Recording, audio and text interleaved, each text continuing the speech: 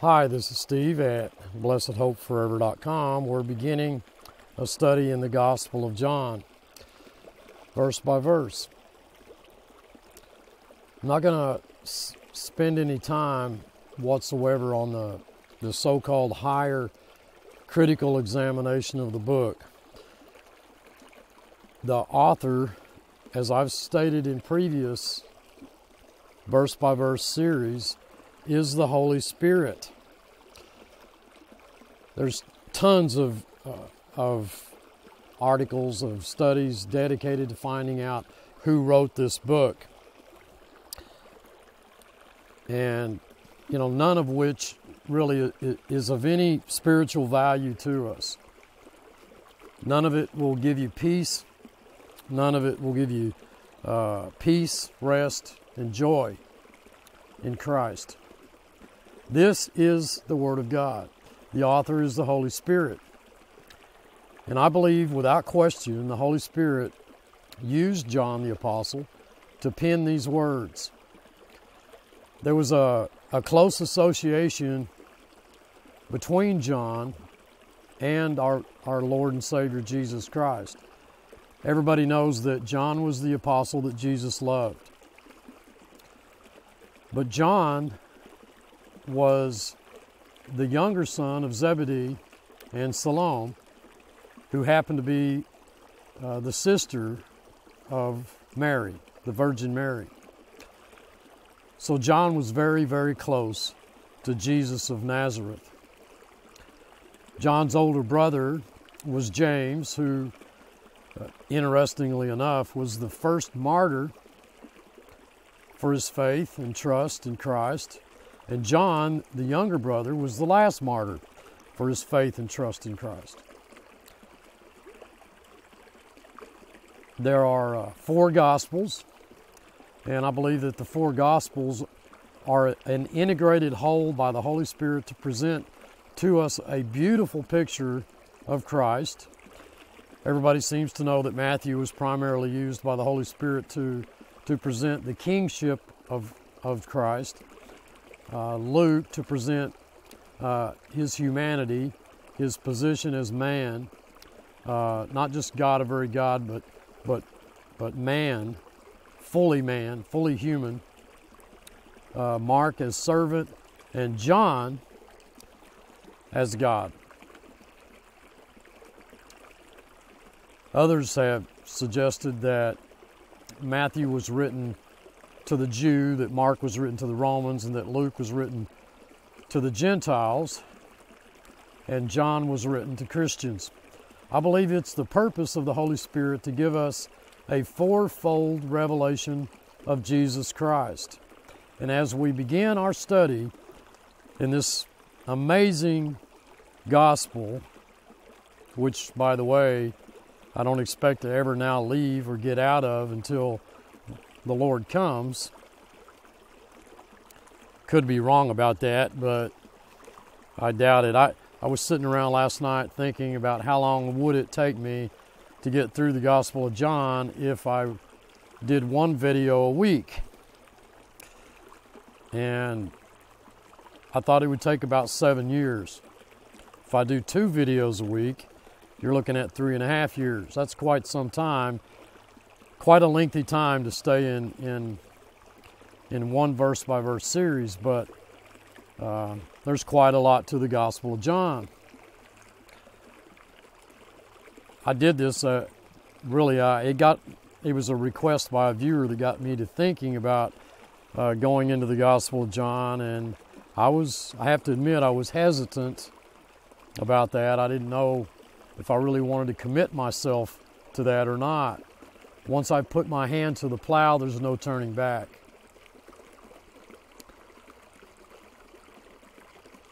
So as we begin our study in the Gospel of John, we read the most beautiful, the most simplest, the most profound Greek in all of the New Testament.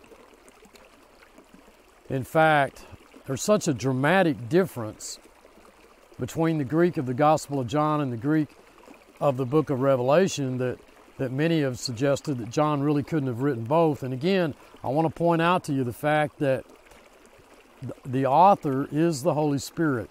John simply held the pen. John is simply the servant that the Holy Spirit used to give us these words. In the beginning was the Word, and the Word was with God, and the Word was God.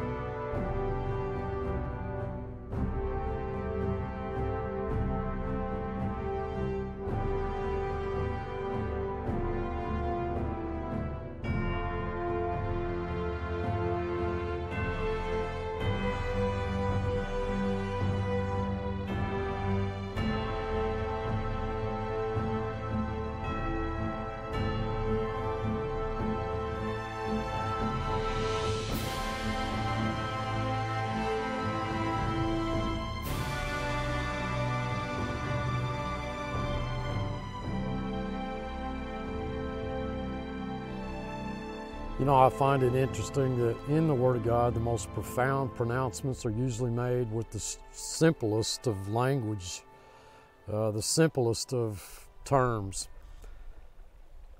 Everybody, without question, has noticed the great similarity between the Gospel of John, chapter 1, verse 1, and Genesis, chapter 1, verse 1. In your authorized version, you read in Genesis, in the beginning, God. In John here, you read, in the beginning was the Word, and in neither case is the word articulated. You could translate that at the first or in the beginning, and it's the same here in the Gospel of John. It's the same Greek construction that we have in the Hebrew of Genesis 1:1. In beginning. There is no the or definite article there. At the first was the Word. Now, there's an English word. There's the English word was, and that occurs several times in this first paragraph. However, it's the translation of two very different Greek words. This is the Greek word, the root word to be. It's the word translated I am. When the Lord Jesus said in chapter 8, before Abraham and Isaac were, I am, or literally before Abraham and Isaac became, I am. In this first paragraph, it's in the imperfect tense. So without any question, the Greek is saying that before anything was, there was God. Now, many of you know this, there's a fundamental principle in physics, a very fundamental principle, and that is that out of nothing comes nothing, that nothing can spawn nothing. And, to suggest in any way that there was a time when there was nothing and then all of a sudden there was something, is really academic foolishness. That's why many scientists, I believe, refuse to go back before that point in time, quote unquote. When all matter, no matter existed, all matter did not exist, but was in fact energy of immense concentration, and of a very condensed or very small proportion. And then we had a so-called Big Bang, and when one probes where this energy came from, or what was there before time began, it's a question it's almost universally ignored. The Greek, folks, is declaring that the Word was eternal. In our previous videos, I addressed some of the issues that surround this concept of man's free will, the question of man's free will. I hear ministers say, well, you know, if someone could be born and they lived their whole life, their entire life, and then they never committed a sin of any kind, well, then they could go into heaven and they could tell God just to move over because there's now two of us. Absolutely not. To build such a straw man, you know, as that, it's just foolishness. Because, you know, for one who is born to never commit one single sin, well, such a person would have to be eternal. You know, I would ask, well, is he omniscient? No. Is he omnipotent? No. Is he intrinsically righteous? No. If the Word is eternal, the Word is God. It's the height of Greek ignorance to suggest that we could translate this, in beginning was the Word, and the Word was with God, and the Word was a God. That's the translation of the Jehovah's Witnesses, you know, New Testament, when they come knocking at your door. But it is not valid Greek exegesis. You've destroyed the intrinsic meaning of the statement if you substitute an indefinite article. You have it in 1 John. The God is love.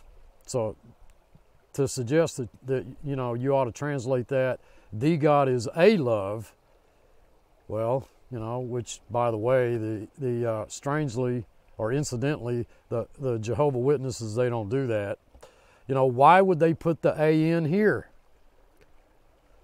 and not there? That's not what the Greek is saying. It is first of all saying that the Word is eternal, and the was there, which is the root Greek word to be, is in the imperfect tense. There is no completion in the imperfect tense. It's the only tense that could be used to say that He always was. The problem with the human mind is that we are severely hemmed in by time. The Word is eternal. He never did start. And for us in our human limitations to comprehend something that is eternal is extremely difficult. I've had people say, you know, you don't seem to understand that the Greek mind had no comprehension of eternity. Well, I can do them one better than that.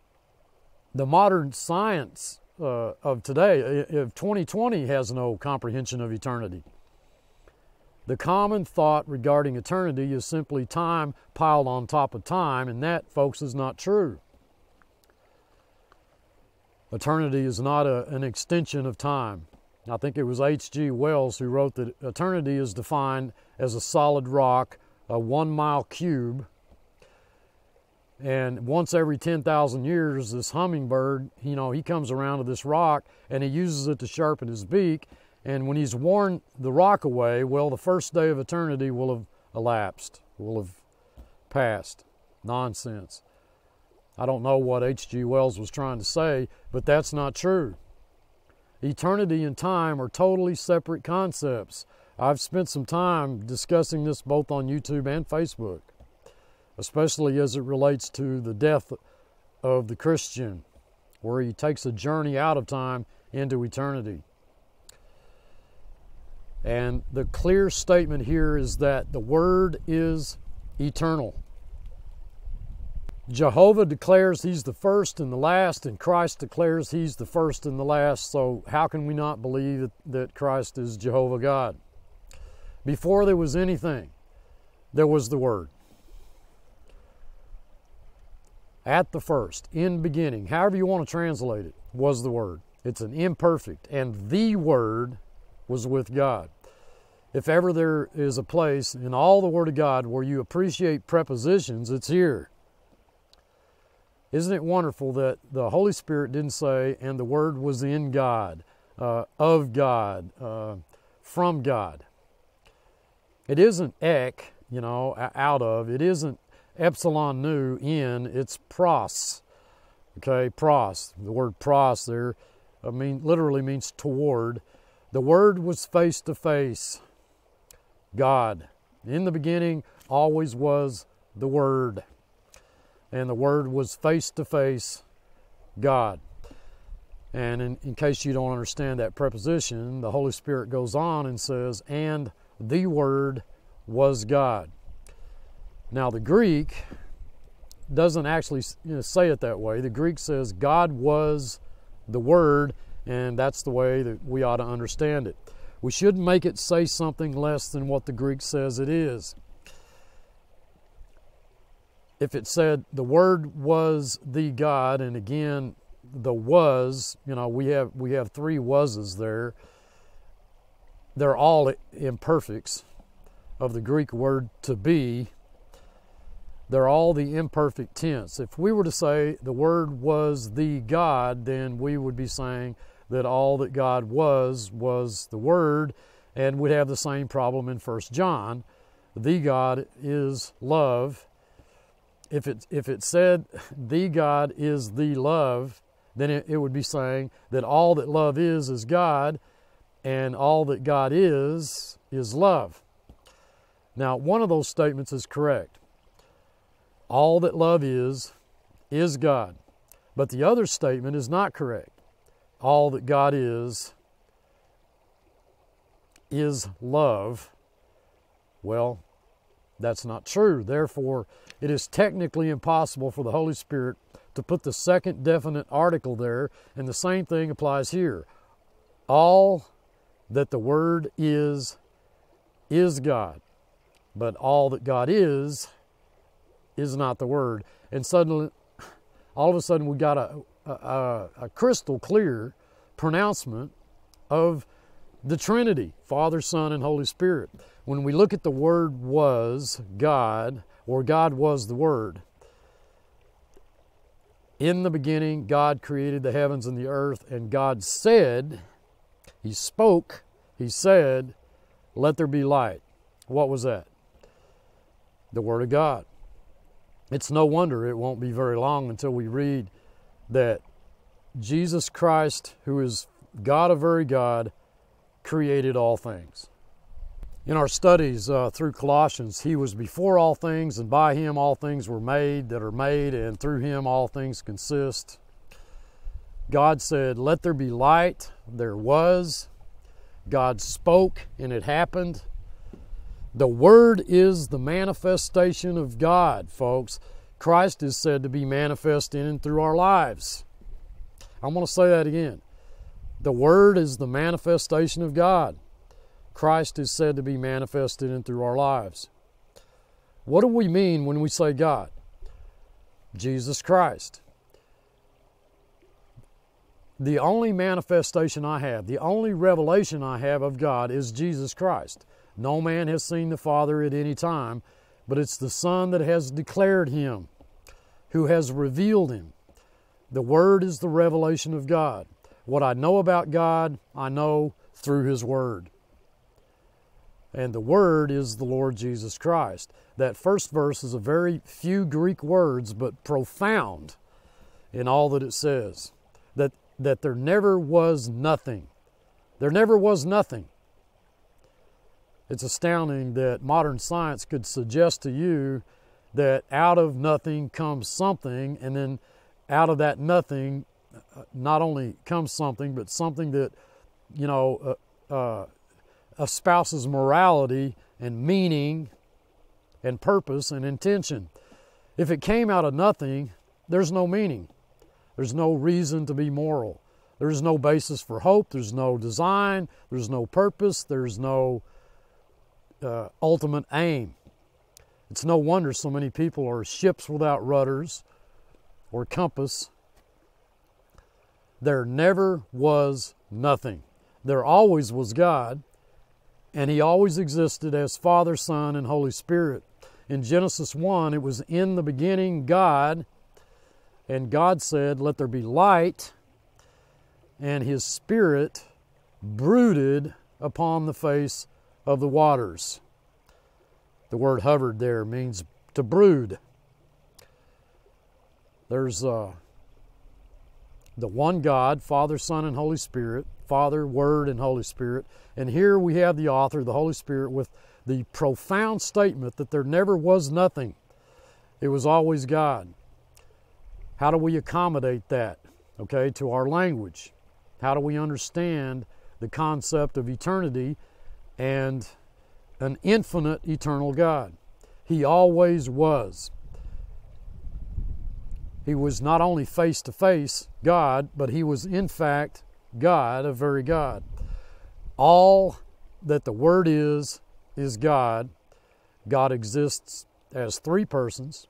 We may not understand that, but the Scriptures make it clear, absolutely clear, that he's Father, Son, and Holy Spirit.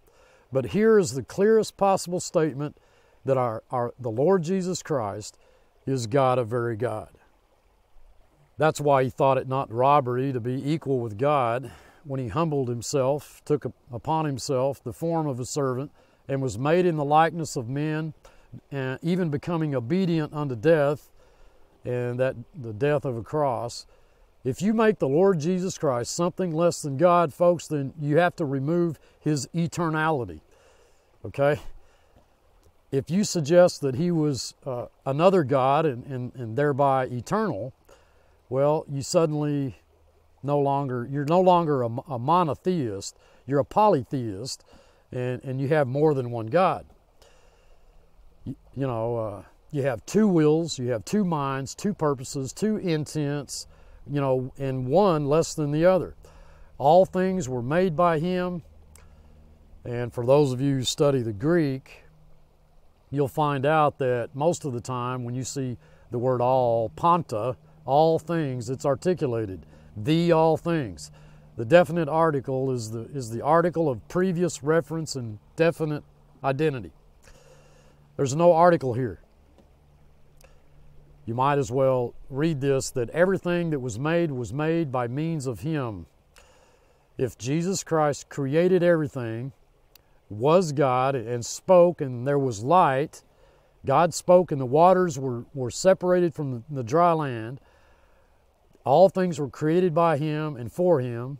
If you remember back in Colossians chapter 1, by him was not anything made that was made. All creation was the work of the Word of God, the Lord Jesus Christ.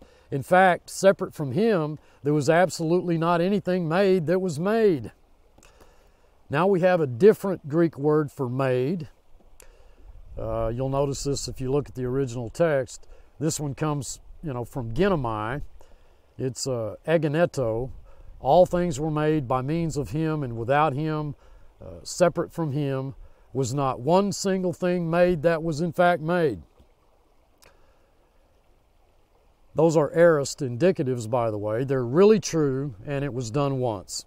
He's not recreating. He created, he spoke the worlds into existence, and whether he did that in an instant of time, whether he did it in 6 days, rested on the seventh, or long periods of time, is really only incidental to our present study. He did it. It was the Word. It was the author of all creation, as well as the author of our redemption, the author and finisher of our faith. In him was life, and that life was the light of men. We're going to find that the Gospel of John is not, it's not replete with miracles like, some of the other Gospels are. Matthew, Mark, and Luke deal with only a few short periods of time of the earthly ministry of our Lord, and some deal with quite a few miracles. In the Gospel of John, we only have 7, and they all are miracles used by the Holy Spirit to teach us profound spiritual truth. That truth is the life that we have in Christ. All 7 miracles are used to highlight the truth of our life in Christ, and it's in him. No other way. Not by human works, not by strength, not by ability, not by race, not by by family, nor heritage, but in the Lord Jesus Christ. He's the light of men. There's no light separate from the Word of God. There's no truth separate from the Word of God. This is the basis of truth. Everything around you is slanted, toward that which is false. It has behind it some motive, politics, money, something else that drives what is portrayed or what purports to be the truth. The Word of God, folks, is truth. The Word of God is the light of men. If we're to receive light in understanding, purpose, and meaning in our life, it's in this book. It's in the Word of God. That light continues to shine.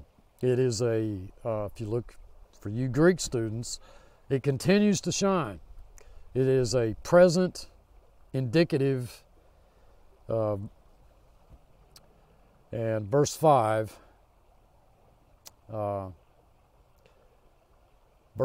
continues to shine in the darkness, but the darkness does not comprehend it, folks. Doesn't comprehend it. All of the previous videos that I've published on the so-called Wheel of Man is concentrated actually in this one statement. The darkness does not lay hold upon it. Think total depravity, folks. Does not comprehend it. Does not. The not is not the simple negative, but the absolute negative. The word there is, if you look at it in the Greek, the word is ou, omicron, upsilon. It absolutely cannot comprehend it.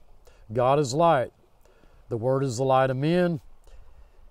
In Him is no darkness at all, but there's darkness. And I believe that darkness is a picture of sin, the operation of Satan, the fall of man. And it's in that darkness that God moved to recreate. Just as the recreation out of darkness occurred in Genesis 1, where it is said darkness covered the face of the deep. Hopefully you're starting to see the excitement that I experienced last night, staying up late looking at our present study as compared to Genesis chapter 1, the first few verses of Genesis chapter 1. Amazing connection here. I'll try to explain this, and I hope that you share with me in the same excitement. It's not often that I kind of get rattled over something like I did this.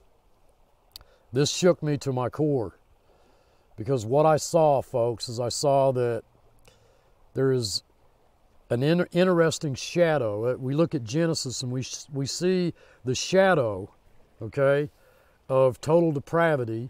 God saying, let there be light, separating the light from the darkness.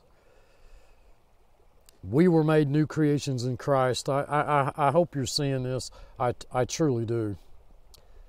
So our new birth, our new life out of darkness is in Jesus Christ. But listen, dearly beloved, the darkness absolutely does not comprehend it. Modern evangelism would suggest that you're in darkness. You're without life, without hope. You're headed for hell. But if you would do something, you could change that. And what they're suggesting, folks, is that your darkness can comprehend when God's Word says it cannot. It cannot. It does not. There has to be a work of God, and that's what we're going to see in our next study, John part 2 of this series. There is no way the flesh can please God. There's no way that the carnal mind can comprehend the truth of the Word of God. Absolutely no way, as they say, no way, Jose. There must be, first and foremost, a work of God. I believe that there was an original creation in which there was no darkness. And then Satan rebelled and God judged it. In popular circles, Christian circles, that's called the gap theory. And so I believe the first creation was judged, and out of that darkness, God recreated in 6 days. He remade a creation in which He works. Listen to me. Just like we were made a new creation in which He works. Are you getting this? Now, I believe that's a picture of our being made new, a new creation out of darkness, and God did it. The darkness didn't do it, folks. The darkness didn't comprehend it. God recreated, rebuilt out of the judgment or the darkness of Genesis chapter 1, and God has taken, He's taken us who are without hope, without ability, totally depraved, and made us new creations in Christ Jesus, totally separate from our own will, our own desire, and our own choice. And if you look back in Genesis, He separated the light from the darkness. We're not our old man. It's just super, super exciting, folks. It really is. Folks, set your affections on things above. I love you all. I truly do. Until next time, this is Steve. Thanks for watching.